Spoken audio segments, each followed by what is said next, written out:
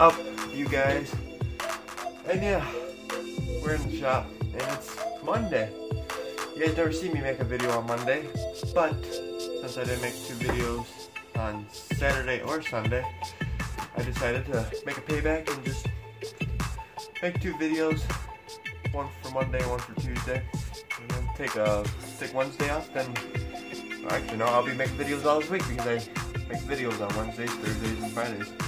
So, yeah, some things that I got at the shop that my mom got for me is this good old picture right here of the Chevy truck. Hey, look at that, it's in there. And coat hangers made out of brand new spark plugs. And I got my fancy little calendar. But I took the head gasket and the oil pan gasket back because I found the kit that I'm gonna buy. Thank you from Mike, a good friend of mine. Looked something up, and I'm gonna look at this piston and make sure it's not a STD standard piston or if it's bored over 10. So I'll get back with you guys. Alrighty guys, I'm back. It only took a good 5 minutes. The only thing that I found on this piston is this A. Nothing else. Is under here. It's really nothing. I don't know. Let me scrape away all this. Maybe there's something underneath here. Be right back. Yep, that's the only thing I can find is the A. So I don't know. Tell me down in the comments, Mike, Nick, if you watch this video, anybody that's good with Cub Cadets, what does the A stand for? Does that mean it's a standard piston? Because if it was bored over, it'll have a .30 for 30 thousandths, or .1010, you know, for 10 thousandths. But I don't know. Tell me down in the comments, and hopefully, because if I get this kit online, it's 30 thousandths over, so I have to bore this motor out big time. So yeah, that's all I can find. But people are saying, oh, you should just find another motor for it, it's the cheap route. No, it's like, no, it's not the cheap route, because you can rebuild a motor cheaper than you can find one of these and take a risk of it being good. So yeah, that's where I'm at right now. Haven't worked on that. Got as far as taking the air cleaner off. Just really haven't had the ambition, because, you know, I got school, and yeah, I don't know when this guy's supposed to bring by this tractor that I'm supposed to look at, because if it's gonna cost too much, he said I can just keep it, and then if it's not gonna cost so much, they're gonna pay me to fix it and stuff and get it going.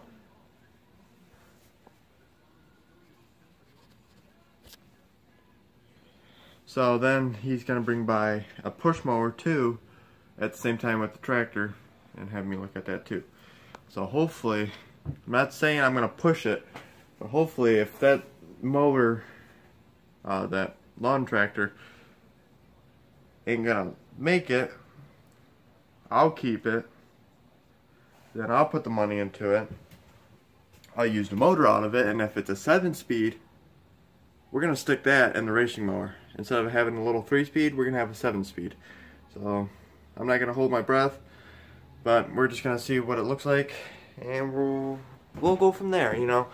So, yeah, let's go outside. Not too bad out. There's the 104.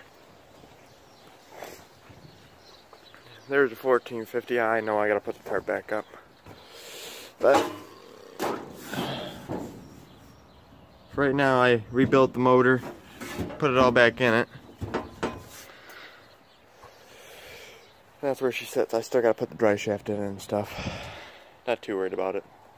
But here's the racing mower. This is where it sits. Next to my shop.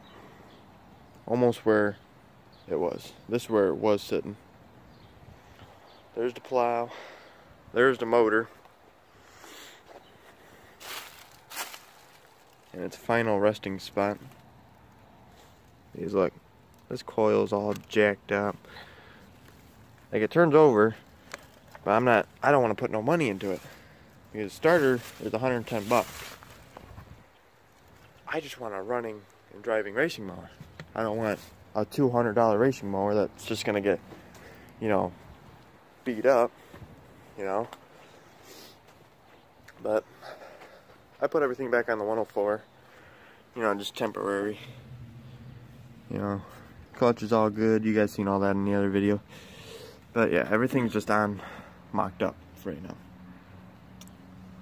So yeah, hopefully we can get this frame all cleaned up, push it back into the shop, and push it back out, put it underneath the tarp, or just leave it like this, and start rebuilding that motor. Getting it tore down, so when the new parts come in, all I gotta do is slap them on. So yeah. Let's go to the junkyard. I have no oil to start up that. Didn't even make a stand. Gotta put that back up. Gotta put my gas tank back up. I'm telling you, the last 2 days we had winds that were tremendously windy. That blew over everything. Just between those cracks in the fence, blew that thing over. And that thing's pretty heavy. Back here is just some miscellaneous stuff. 5-horse Quantum, made in '94. Last time it ran, it was on the power washer. Hasn't ran ever since. So yeah, a John Deere push mower. Got to get that dug out. My daily push mower that I mow with in the backyard only.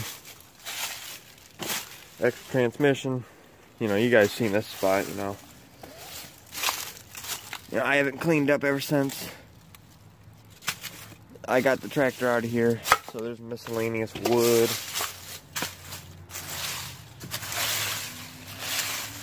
Pipe. Whatever that is. So yeah. Extra mowing deck for that yard man, which turned into the racing mower. And it just goes on and on and on. But hopefully I'll be getting some more stuff in here to where it looks more like a junkyard, and we can do junkyard videos. You know, come back here, get something running, and try to get it out of here. Like roadkill, you know. But nice long video for you guys. What I might do is get my J-pipe out, put it on this, and I'm gonna listen what this thing sounds like. I haven't heard a J-pipe in a while on a 6.5. You know, I gotta push this back into the junkyard so I can, you know, work on it some more. There it is. But for now, this is my homemade J-pipe that I made a while back. Yeah, I wasn't quite the welder back then, but it works, it holds. And we're gonna throw it on that motor, and I'm gonna fire it up. So, yeah. So, that's what I'm gonna do today, off camera, by myself. Give me some time to, you know, smell like gas. And, yeah. So hopefully you guys enjoyed this video. Give it a big thumbs up. Comment down something below. What do you guys want to see next? Do you guys want to see more videos of the teardown, of the rebuild? You know, just tell me down in the comments. Don't be afraid. So until next time, tell your family, tell your friends. Tell the homeless person that sits in front of your house every morning, and tell them all to subscribe to me. So until next time, yeah. See you guys later.